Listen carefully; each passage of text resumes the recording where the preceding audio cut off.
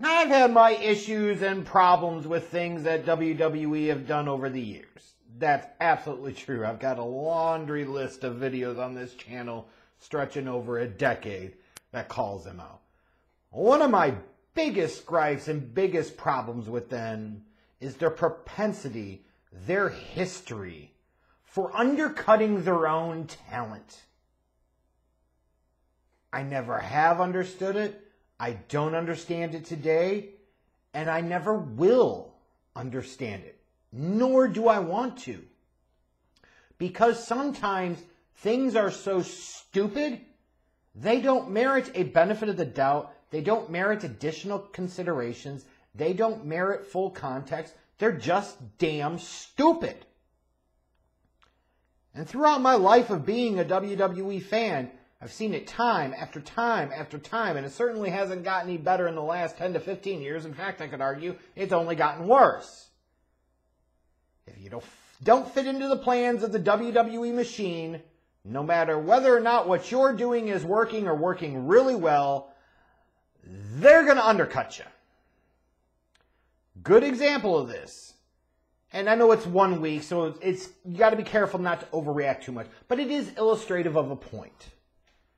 Going into Money in the Bank, you had a lot of fans thinking that LA Knight was the most worthy guy. He's the one that's the most over. He should be the one that wins the Money in the Bank briefcase. To me, it was either Logan Paul or it's LA Knight. And you could clearly tell that Damian Priest kind of felt like a compromise candidate, a compromise selection. But that's whatever. Like, LA Knight not winning Money in the Bank is not the be-all, end-all to his career. However, when you follow up on Friday night at SmackDown and know that this guy, whether you've tried to present him that way or not, whether you've wanted it this way or not, there is no question he's one of the most over talents that you have on your roster. And you go an entire 2 hours without putting him on SmackDown once. Instead, you do some dumb dick frickin' digital exclusive segment with him.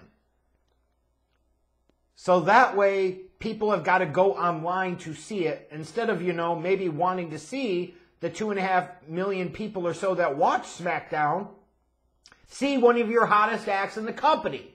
Like, who the fuck would want to do that, right? And you can make all types of excuses. Well, the Bloodline segment ran long. No, you know what? It's called WWE doing dumb dick petty shit because any person with a logical brain would say, hey, we're going to build the show around the Bloodline. We're going to build the show around somebody like an LA Knight. This is not fucking hard to figure out. You got to cut out other segments and other shit, you do that. But you don't cut their time. If anything, you find ways to give them more. But this is a pattern and a trend for WWE, and we'll see how it plays out with LA Knight. But they have a long, storied history of undercutting their own talent. And especially those guys that kind of organically get over outside of the desires of the WWE machine. The first example that jumps to most everybody's mind is Zack Ryder. He wasn't getting used on TV at all. How dare he go and do that Long Island Ice Z YouTube show and kind of teach the WWE how the fuck to use social media. How dare he build that large online following that helped him get massively over to the point where he was a top merch seller and he wasn't even being featured on frickin' TV. Now, eventually, the WWE said, yeah, I guess we kind of don't have a choice here. We got to put him on TV. But the first chance they got, they put him on camera after a couple of months. They decided, hey, we're going to have John Cena mess with his girl in kayfabe. We're going to have Kane punk him out. And we're going to bury his fucking ass to a point where he's never going to recover. That'll teach him. Instead of giving the customers, your fan base, something that they actually were interested in, the WWE actively worked to sabotage Zack Ryder for reasons that are still unbeknownst to me other than petty jealousy. Like, talk about 2011, same year, 2011, CM Punk. I don't think WWE really anticipated how interesting CM Punk was going to become for a lot of their fans going into the summer of 2011. So instead of really rolling with that and riding that momentum from Money in the Bank and really adjusting and saying, hey, you know what? We got to pivot here a little bit. They did what the dumb dick WWE always does. They panicked because we got a pay-per-view to sell. They brought back CM Punk after 8 days, whoop-de-fucking-do.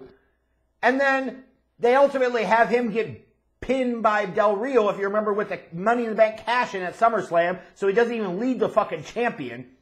And then he goes on to lose the next several pay-per-views and doesn't win again until fucking Survivor Series. And then they went out of their way to make sure they made him a mid-card world champion to the point where he's playing second fiddle to Johnny Ace and John Cena.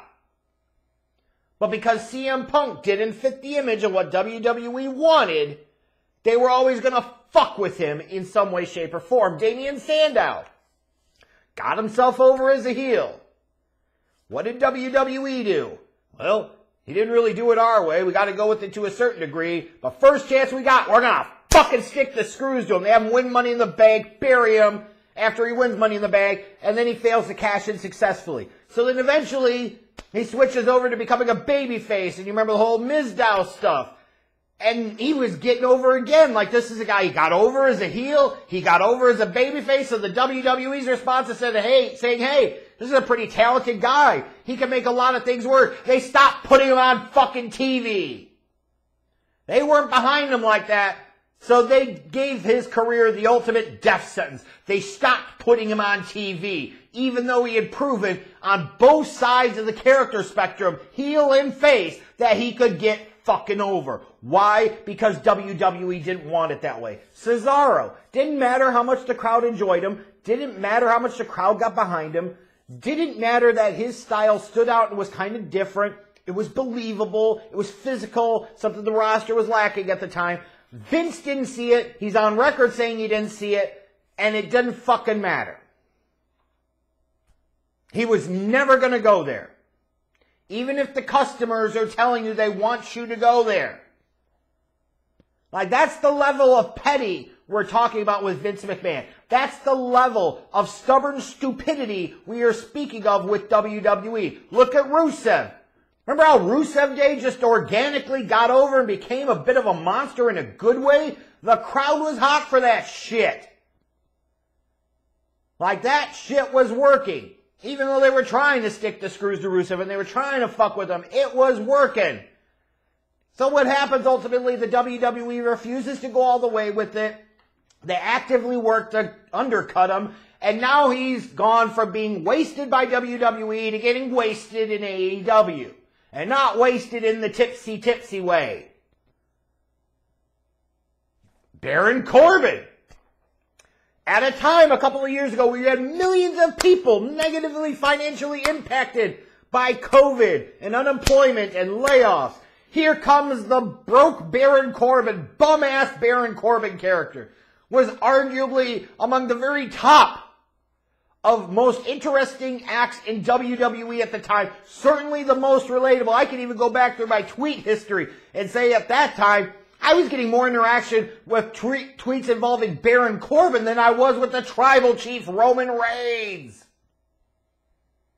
But the first chance WWE got, they said, oh, this might actually work. We can't fucking do that. We got to undercut it. We got to wrap it up for no real fucking reason. And now where's Baron Corbin doing dick?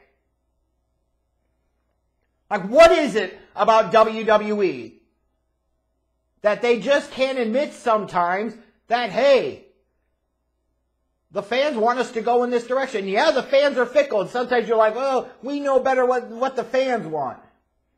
And we're going to pound it down their throats until they like it. WWE certainly has a history of that. But it's this whole notion, this whole concept of so actively wanting to go against the grain for the sake of going against the grain that will never make any damn sense to me. Like Zack Ryder still to this day stands out as the most notable example of that.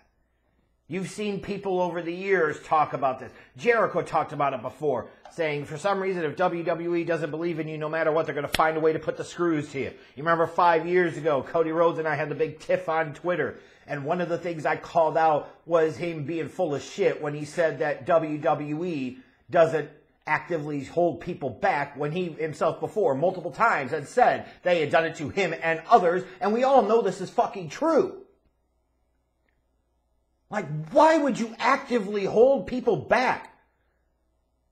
And I'm really disappointed. I don't expect much from wrestling journalists, grant you, but I'm really disappointed when anybody's ever interviewed Vince McMahon or anybody in WWE and you hear them talk about breaking through glass ceilings and grabbing the brass ring or the gold ring or whatever the fuck type of ring it is. And in no point in time does anybody ever really ask them, well, they can only do that if you allow them to do it no matter how fucking good they are.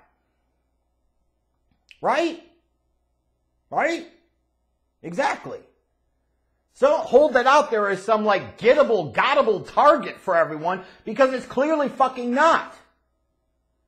And it's stupid. Why be so stubborn for the hell of it? The WWE has ruined a number of viable, interesting characters over the years because Vince McMahon doesn't see it in him. And if he don't see it in them, that's all that matters. Who the fuck runs their company like that? We'll see what happens with LA Knight. And hopefully at some point he can get to a place where he can be truly undeniable, where even the knuckleheads at Titan Tower can't deny him. But when I look and see that one of your hottest, most interesting acts isn't even booked on the SmackDown after Money in the Bank, but you go and you see his digital exclusive segment is by far the most watched segment from the show, I say, you know what? This guy is over, and you know what? WWE clearly doesn't give a shit, because they don't give a shit. They're going to do it their way, no matter what, and it sucks. It always has been like that.